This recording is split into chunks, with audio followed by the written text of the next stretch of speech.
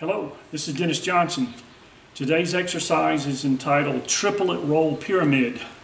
We're in 12/8. We're playing one count of a roll and 3 counts of single strokes twice. The second line, we're playing 2 counts of roll, 2 counts of triplets, just hand-to-hand triplets, alternating strokes.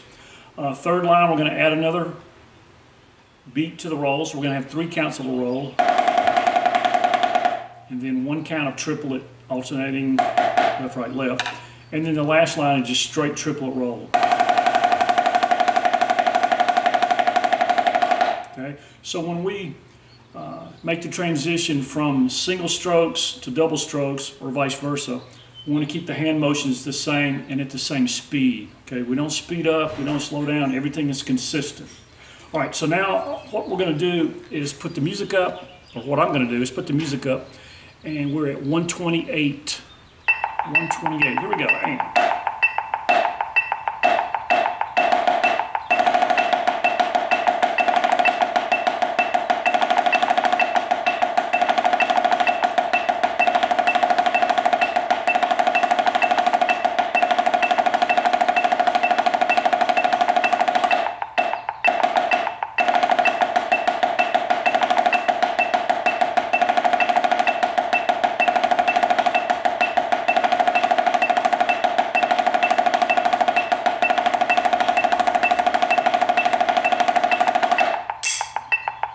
all right, so now I'll take the music down so you can see what the sticks are doing on the triplet roll pyramid. Another couple of considerations. Make sure when you're playing the roll that your weak hand is at the same height as your strong hand. So you don't want to play the triplet roll, or if you're left-handed, you want everything at one height. Nice and full strokes, and try to get those strokes up so that the roll is nice and solid. Not down here where it's going to become a buzz roll or crush it or rush it or drag it or whatever.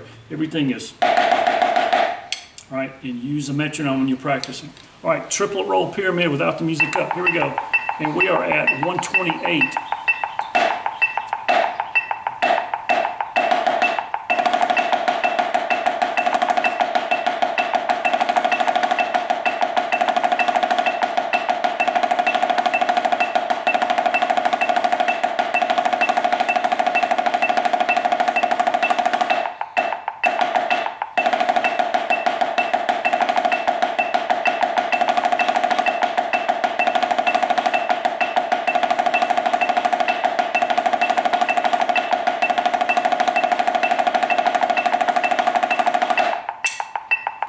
All right, so that's the triplet roll pyramid.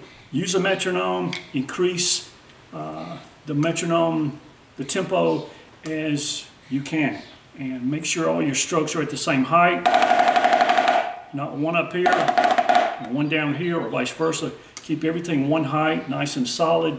Nice, big, open sounding rolls. All right, till next time, practice your triplet rolls. Keep on drumming.